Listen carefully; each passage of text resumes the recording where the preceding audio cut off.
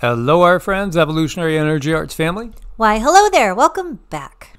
You know, it's not often that we talk about the same subject twice in back-to-back videos within even just a few hours, but there's been updates that I think we need to touch on, and because you never know what's going to happen by morning. The way things are going.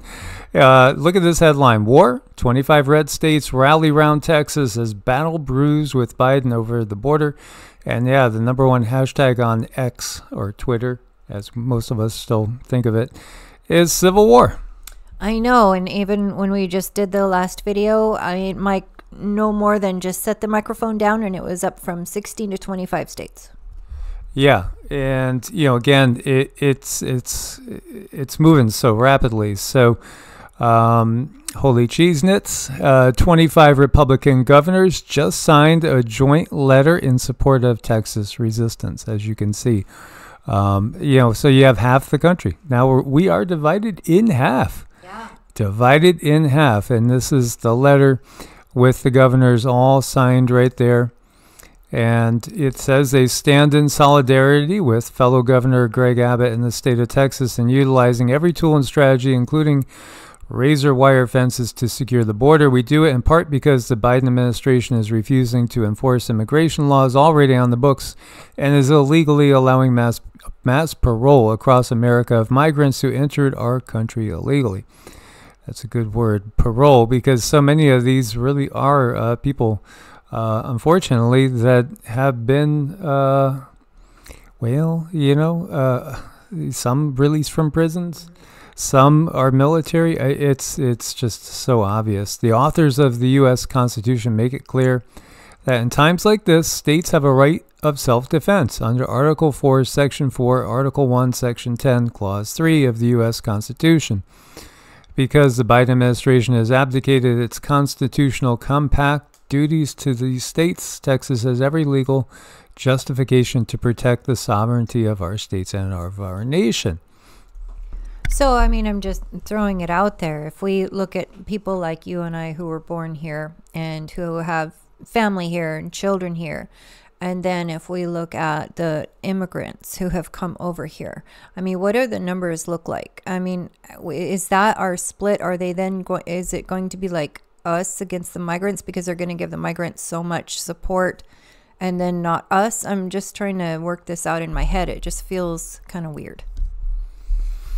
There's been all sorts of thoughts which don't ring, well, I should say they don't resonate with me, because I think, you know, everything is going to just keep moving so fast. Instead of the way things have normally been, they have objectives that they want to achieve in certain timelines. That's why, I mean, some have said, oh, they're just letting them all in so they can vote and change, you know, the voting paradigm. That's been going on forever. That goes way back, you know, to 1870s, 1860s, 1880s. They were doing that constantly with people coming from Europe. And it was in order to affect the election outcomes. They've also used migrants to just come straight in, immigrants, and then, you know, become a citizen and then ship them off to war before. They've done that too. That's the other thing I see people saying, oh, they're conscripting them for the inevitable war with China and Russia or whatever. And no, again, most of what's coming in here, I think the bigger purpose with them is to actually utilize them as basically members of military of foreign countries that are here to take over the U.S. That's what the big play is, and what the power structure in my mind is banking on is that it's certainly a lot easier to get things done in a CCP or Russian style political system than it is in the U.S. And you know, Europe is kind of in the middle in some ways, you know, because it does seem like there's a tighter grip in Europe. There has been, but Europe is rising up too now, as you have reports of the farmers' blockades taking effect and starting to affect the food supply. And, you know, again, there's going to be just everything going on in this year.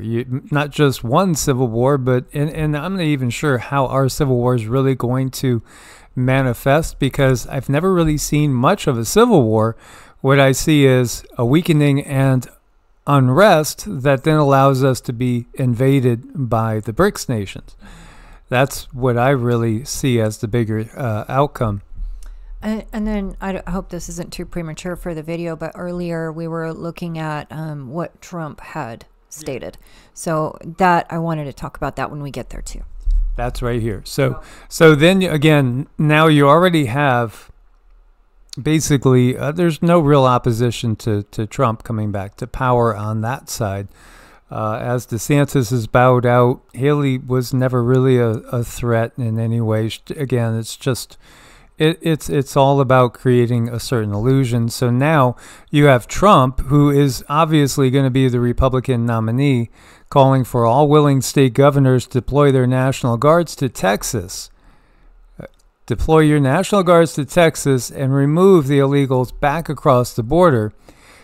If you have 25 states bringing all their National Guards together into one place, you have an army to oppose the federal army. And the reality is a lot of the federal army is going to jump to the other side anyway. So this is how we know we are very close now. We are really close. We are watching these things unfold. I still feel that we're going to see, quote unquote, natural disasters that are actually unnatural in the U.S. in on a scale that we've never seen in our lifetimes in the coming months. That will pave the way for the invasion force too. And of course, it'll be done using weather warfare and all sorts of technologies that are in place. So, here you go. This is creating a military to counteract the federal military. But the reality is a large part of the federal military can't stand the 46 regime either. So, it's one thing I've always known they're going to try to create a civil war, but I honestly have never gotten glimpses of that civil war. But I have gotten tons of glimpses over my life of what looks more like a Red Dawn scenario coming. So, I think things are moving very, very fast. I mean, at first when I saw this and Donald Trump tweeted it, I didn't believe it. I'm like, no, he would never say anything like that. But here it is. I mean, it's right here, right in front of us. And then my other thoughts are, and I mean, just now as Micah is talking, I'm thinking 911, what happened there? There was these two very large towers on fire. People really needed a lot of help, and everywhere from in town, those that could help anybody and everybody went into those towers, so many of them, and we lost them. So is this what concerns me, is like starting a big fire in Texas and everyone's going to go there to try to put it out, because that's what we do. We come together, we show solidarity, but what's going to happen after that? I mean, I just see a huge setup. It just doesn't feel good at all. Well, yeah, and to give you his words, he says, we encourage all willing states to deploy their guards to Texas to prevent the entry of illegals and to remove them back across the border. All Americans should support the common sense measures by Texas authorities to protect the safety, security, and sovereignty of Texas. When I am president on day one, instead of fighting Texas, I'll work hand in hand with Governor Abbott and the other border states to stop the invasion. Okay. The other thing that this hits me with, if he wants to take the National Guard of all the other states, move them to one location in Texas, what about all the illegals that are already in place in those other states? Right. Are they going to have free reign? All they got to do then is just take out the police, and they will start to control the cities in these states. So, again, you have to realize from our perspective, we don't trust any politicians. Of course, the right has seemed much better than the left. But at the same time, it's still all part of one big octopus. And yeah, this is absolutely escalating. What this would do is then, if we go back and look at where was the maps? Was that back there? Let me see.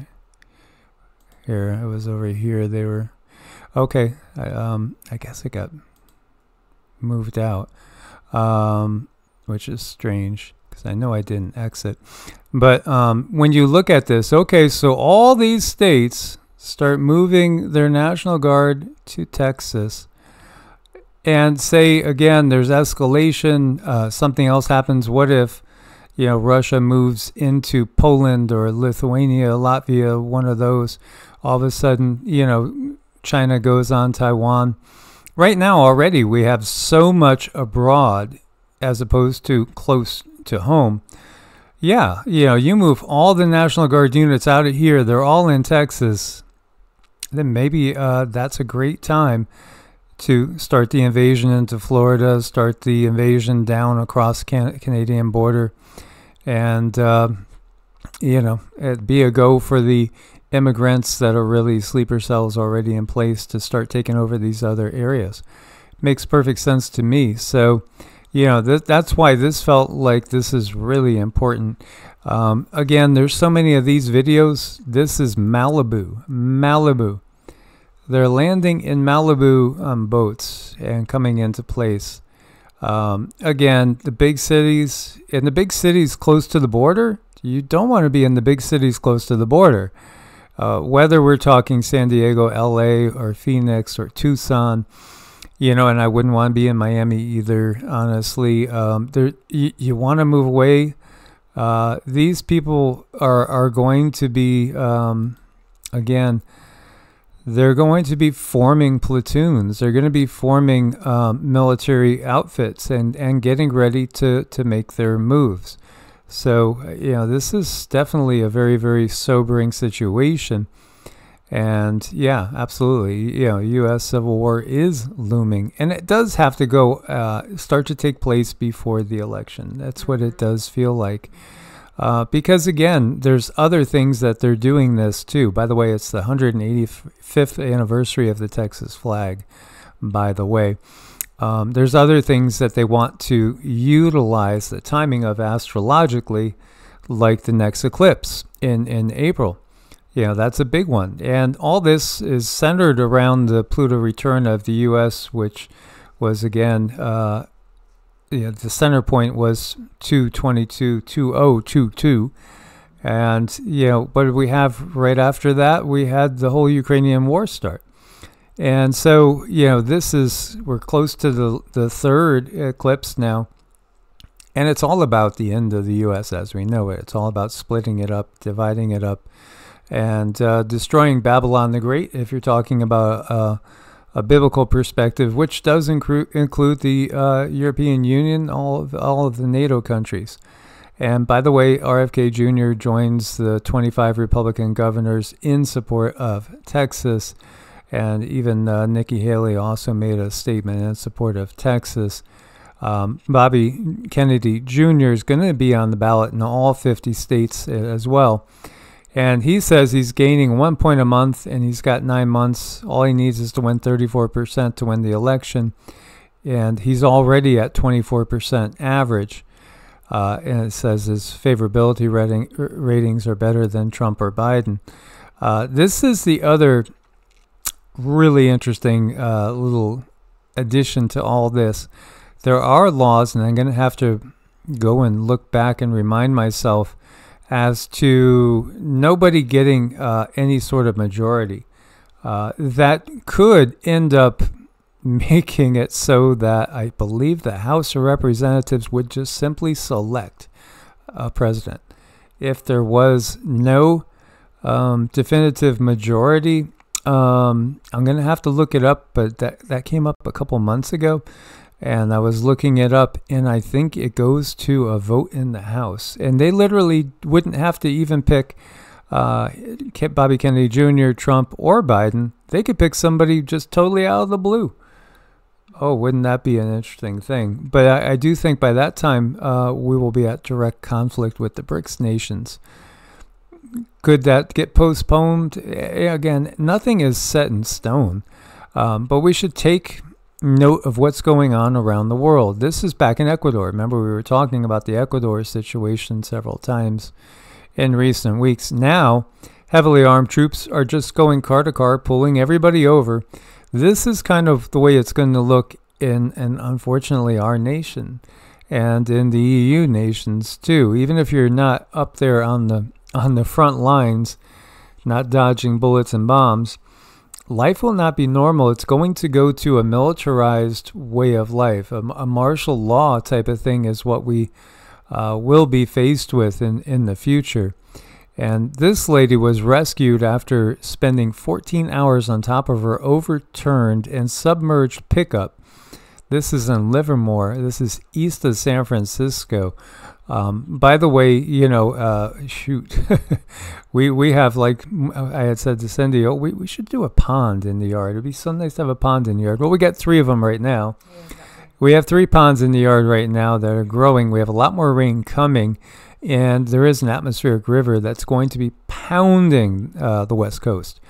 What does that do? Well, when you have tons of water, water adds a lot of weight. You know, water is 8 pounds per gallon. When you have massive amounts of water, unusual record floods going on, and an atmospheric river condition that's going to be heading into the West Coast, you're just heightening the likelihood of big earthquakes. And I do think we will see those in the coming months.